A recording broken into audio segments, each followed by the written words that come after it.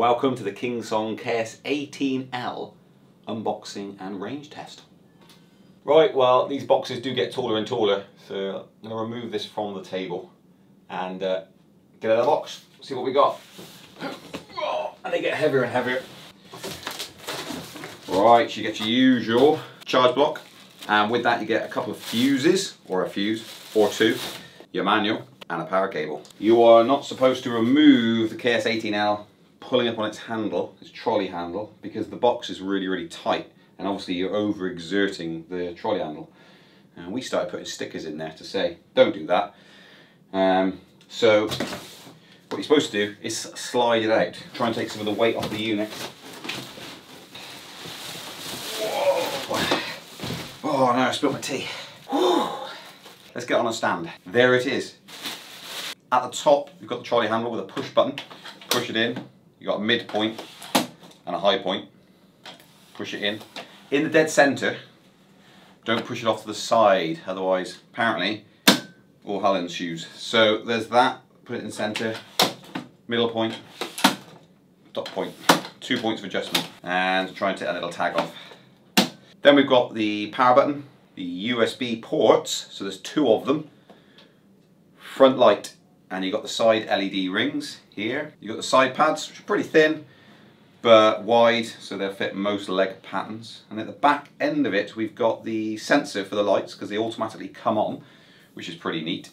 And we've got the charge ports. Now there's 2, just like the USB really, there's 2 of them. Now it comes with 1 charger, but you can double up for twice as fast charging speeds. So if you want to buy another charger, they're on the website, but so you can actually half your charge time.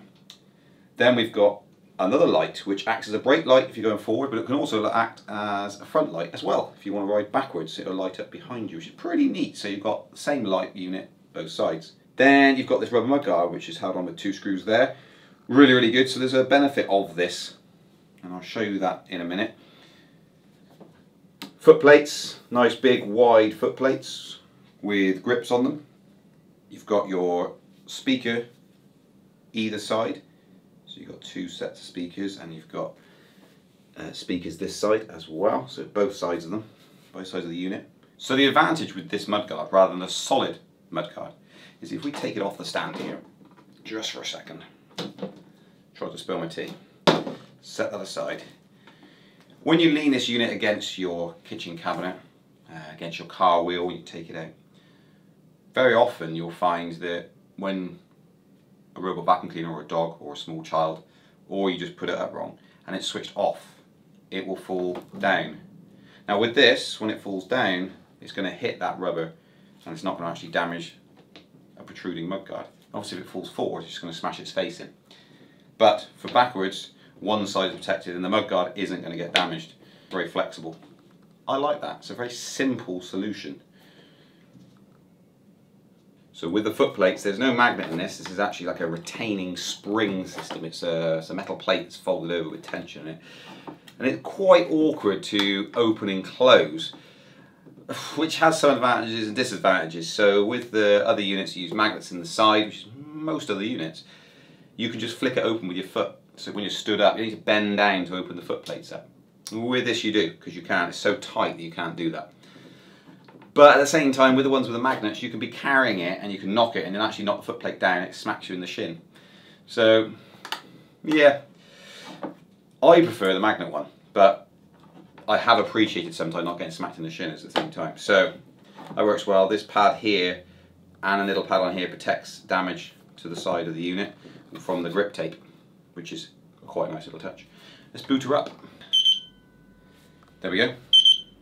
So when you first boot up your Kingsong, as of date of recording, they're in a lock mode.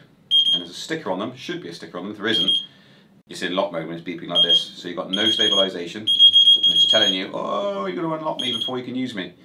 And so you need the application to be able to do that. So download the Kingsong app. Download the Kingsong app, and when you download it, you will see, and I'll try and do an overlay now, of where the unlock button is.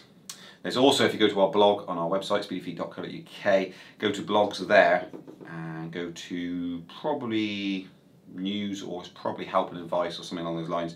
In there it tells you the process of how to unlock your Kingsong machine. Now that is for transportation, so if this button gets pressed in during transport. If that isn't enabled, then what can happen is the wheel can boot up, and then as the package is turned around, it can spin. And then it eats all the packaging inside. It gets really hungry, eats it all, and then wrecks your wheel usually, so it'll burn the motor out, or burn the board out, sorry. So yeah, that's what that's for, so don't be surprised when it does that. So what I'll do is I'll go and unlock it, so we can have a bit of peace. Probably worth noting, when you do unlock your wheel, you don't want it on a stand. If you bought a stand, don't put it on the stand, turn it on, unlock it, because obviously at that point it's going to try and stabilise once you unlock it, it's going to spin out. Another bit of advice, if you're brand new to wheels, is if it does that, don't try and settle it back down again on the floor, because you put a burn mark in your carpet. Just let it spin out, eventually it'll stop. Let's have a sip of tea.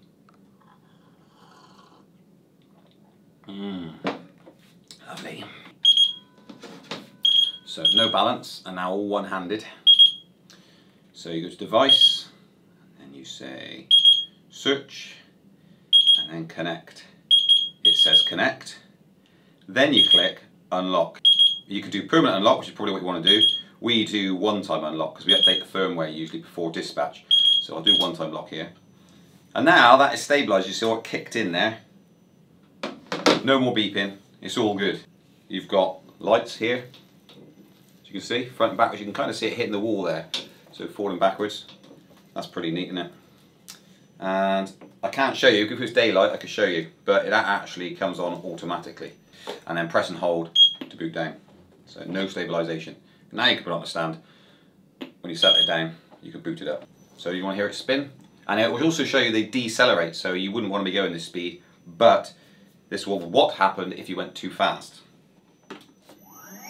Please decelerate. Please decelerate. Please decelerate. As I say, Please decelerate. Please decelerate. Don't put it back down when it's spinning. So, let's go and weigh this device. But before we do that, let's put it on charge. When the light from the charging block goes from red to green, just remove the cable and make sure you put the flap back down. Doesn't let any water in there. The weight of the KS18L 1036 watt hour is 22.37 kilograms.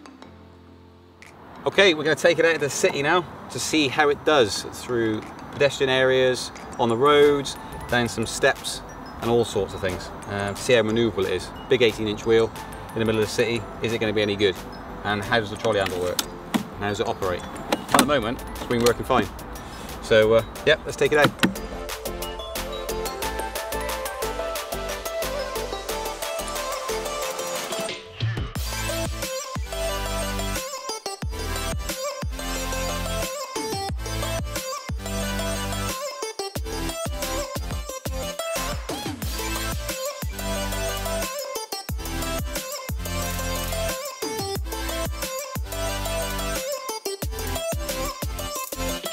We've done the city riding, which I'll summarise later, and now we need to head off and do some off-road riding. See this 18-inch tyre works off-road.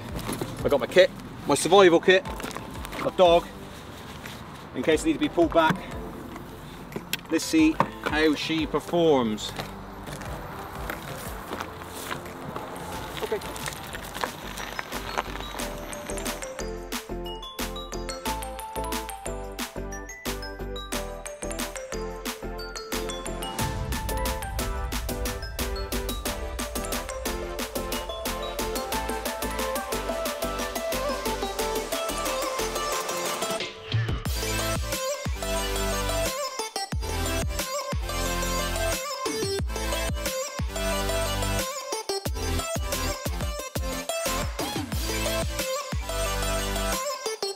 Okay, well I'm at 53 kilometers and I'm getting please decelerate, and also your battery is low, please recharge your vehicle, I think is the error message. So I'll show you the app now to show you what it's on, and obviously standing still is a lot higher battery readout than when you're pushing forward on it, but I'll show you nonetheless. Here we are. It actually is not very robust, this app. It keeps disconnecting, so go there, search, there it is. Connect again. And there you can see 17% when I'm stood still. When I push it forward, or 15 stood still. When I push it forward, that goes down from sort of 10 to 0 sometimes. Distance travelled 53 kilometers. So yeah, I'll try and show you it when I've been pushing it along. Show you what happens if it focuses. Such a small little thing on the screen, I can't get it to focus. But anyway, it's basically down to, you need to get it charged up. The KS18L with me on it has done 32 miles. I was kind of hoping it'd be a 40-mile machine, but 32. Now you might be able to squeeze another 1 mile out of it, 2 miles. So you might hit 34 miles. But I'm not convinced that's all it's got to give. So what I'm going to do is I'm going to recharge it up to 100% and set off again and do it in one single ride.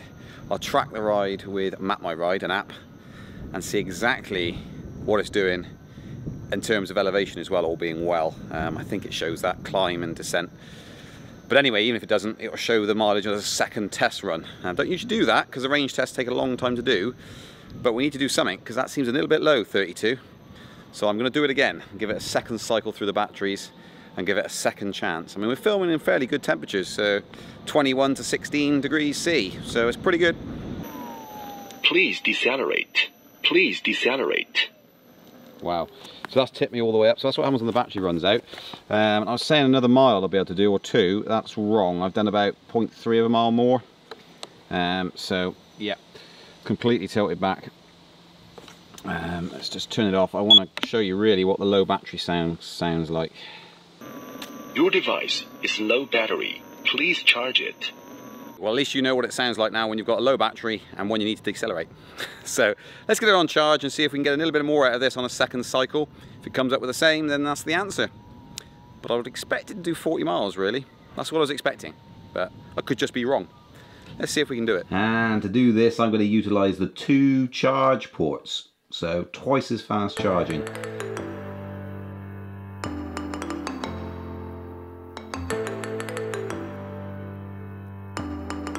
Right, well, I've come out again to do the second test ride. I should probably explain why I'm armoured up. I've got knee pads on, I've got the elbows, I've got shoulders, everything. Knees and toes, absolutely everything. And the reason for that is when it was low battery last time, fairly low battery, I was coming down a hill, I was probably doing about 18, and it tipped forward ever so slightly, and I thought the wheel was cutting out, so I leant back, but it was okay. It sort of carried on, and I haven't had the problem since. But that put a seed of doubt in my mind. So on this second test, because of that, I don't really want to injure myself and be out of work for months on end. I've kit myself up fully, and I'm just going to go and hit it hard now and see what mileage I get out of this. This time round, I'm using Map My Ride to do the range test. First time was with the app. I've done 18 miles and I've hit 30% battery, and where it said, please decelerate, real sharp. Took me by surprise. It was pretty sudden that. It's not a slight tilt, it's like from that, you stood on it, and it goes, please decelerate. So, whew. But anyway, 30%, 18 miles. So we'll see what she's got left. But my speed is now obviously slightly restricted.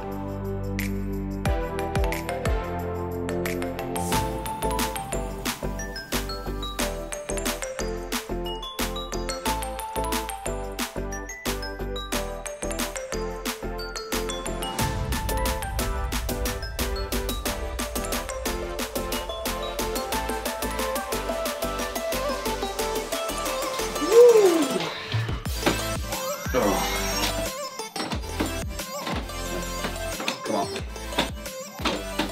Hey.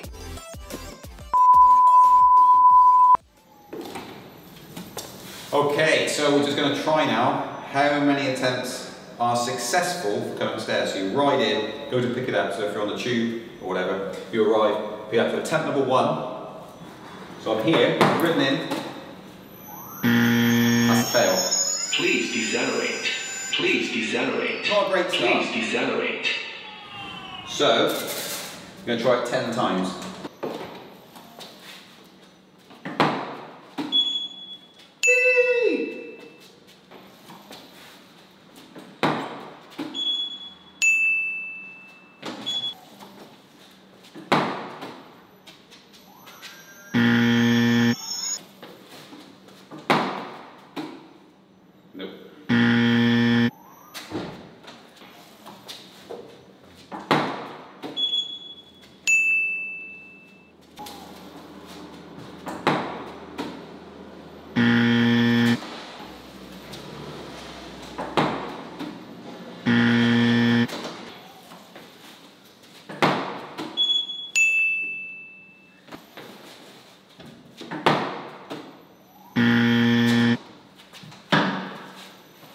As you can see there, that was an accuracy of 4 out of 10, which isn't that great.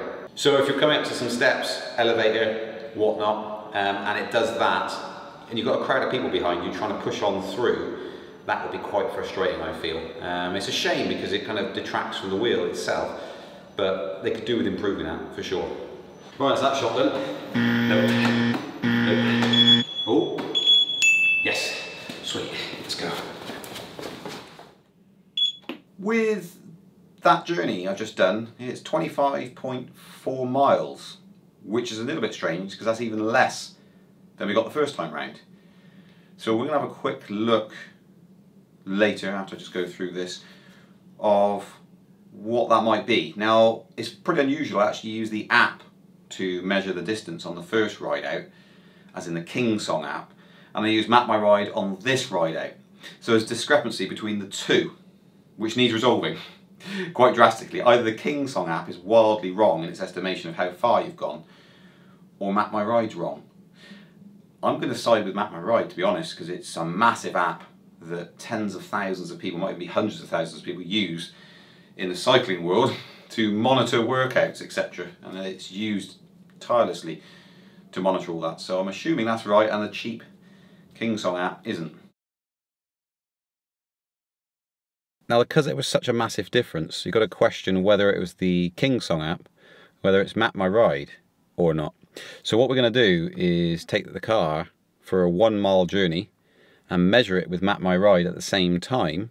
If Map My Ride says 1 mile and the car says 1 mile, then the Kingsong app is measuring incorrectly for the 18L. So we're going to go and test that now, because we're scientific like that.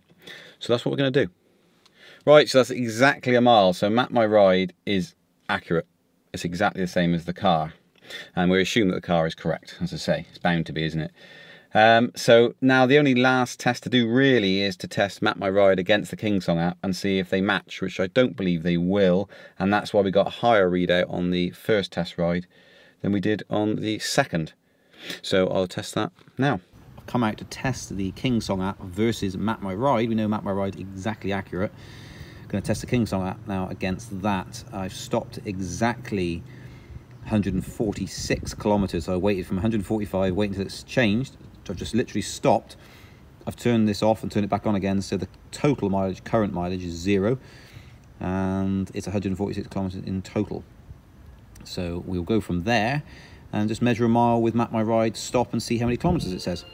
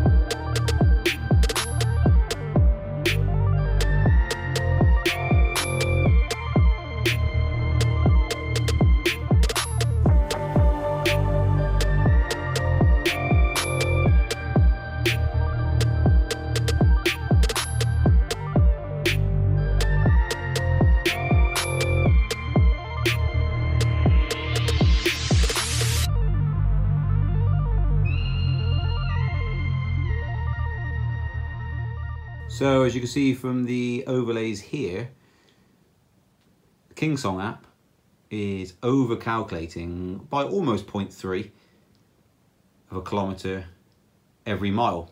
So that proves that one anyway, which is all, well, it's all good because we've worked out what's going on. So yeah, whether it's different per wheel, I have no idea. But it's definitely a discrepancy there, and that's why the high readout on the first ride. When I'm riding the wheel, it is actually on 0%, but when you stand still, the app reads out about 20%. So it's the same with a lot of wheels really. When you actually put pressure on the battery and through the app, it drops and shows you a lower percentage. So if you're standing still, because I've got 20% left, you might think, oh, you can go another 5 miles. It's not actually the case. When you stand on it, it's 0, and you do get the tilt back.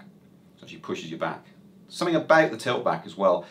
At low battery, it is very sharp tilt back. It really surprises you, takes you by surprise. Fine as long as you know. It's if you don't know, it'll surprise you. If you know it's going to be a sharp tilt back at low battery, then you're prepared for it. The good news is there doesn't seem to be an issue with the wheel in terms of the dip forward. That is to do with the low battery.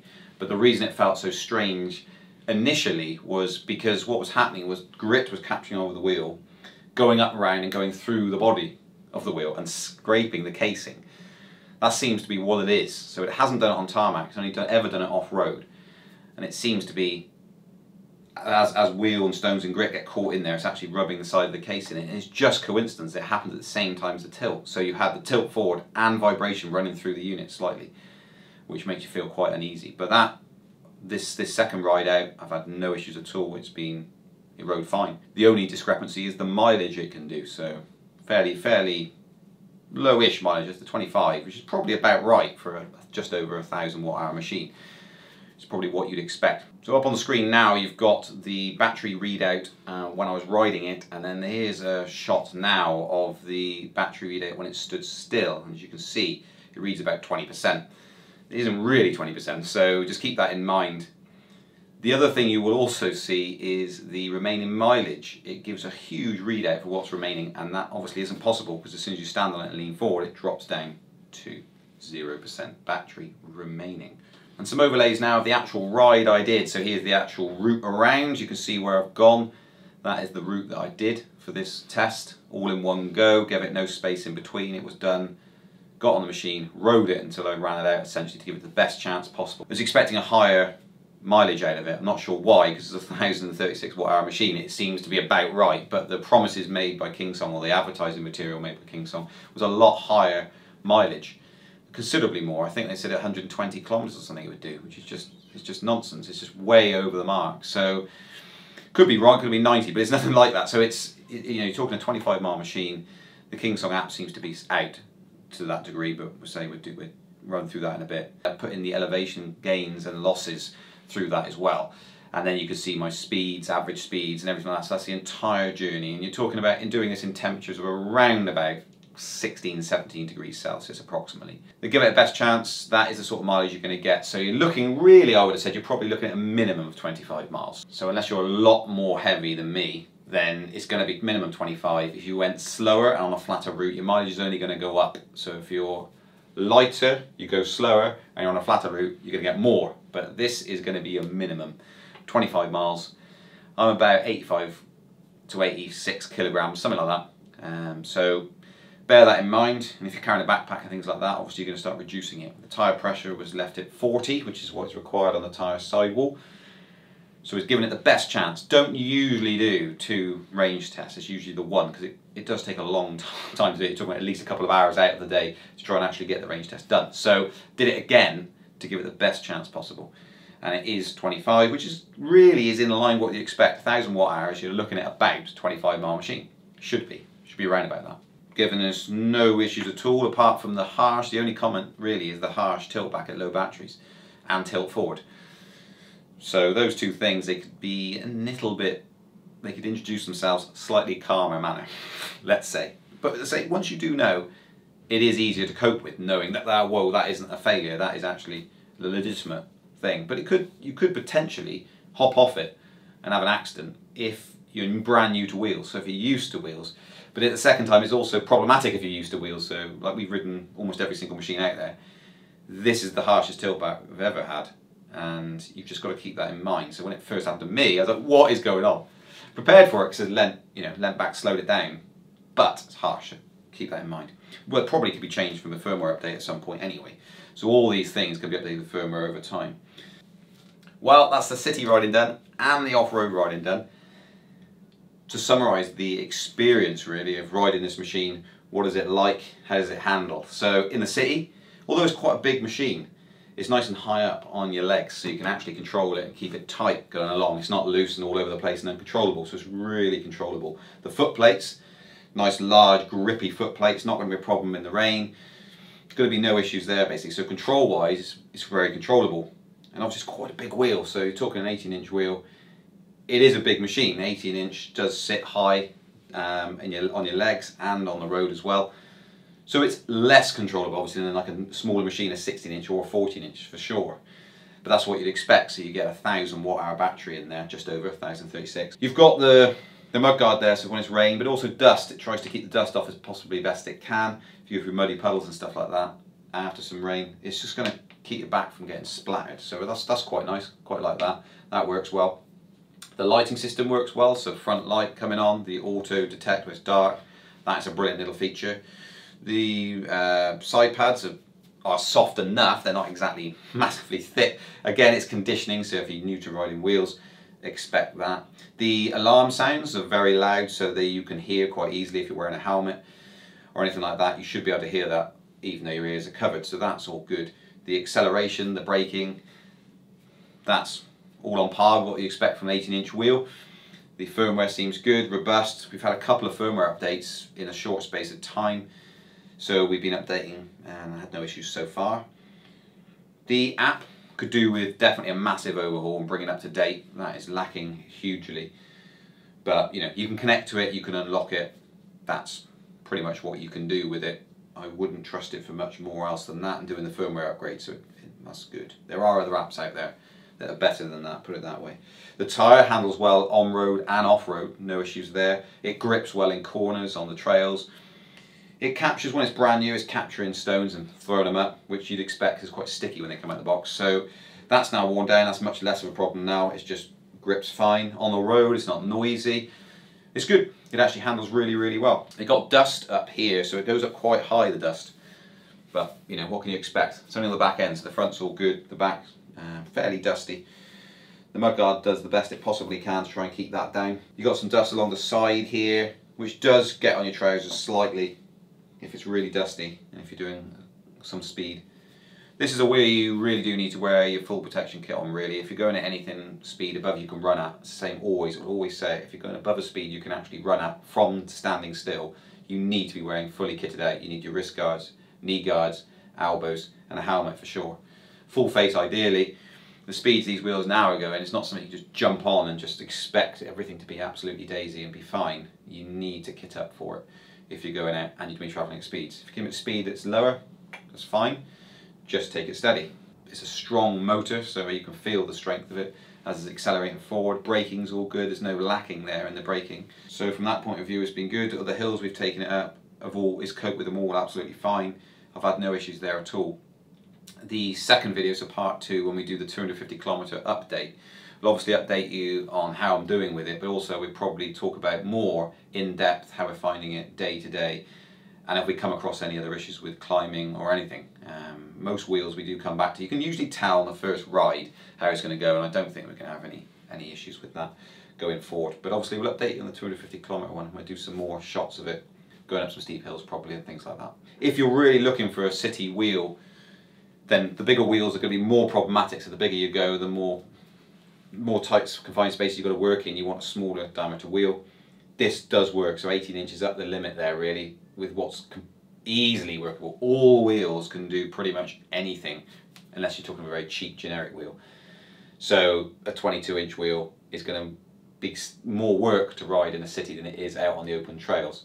It's just the way it is. It's rideable in a city, not a problem, the Gotway Monster, but at the same time it's more work. The 18-inch sits quite nicely in an area where you've still got that power, the bigger motors, the higher speed, and the stability that it brings. So the extra weight of a bigger wheel sits on the road quite nicely. You're not getting shoved all over the place, so that's a thumbs up.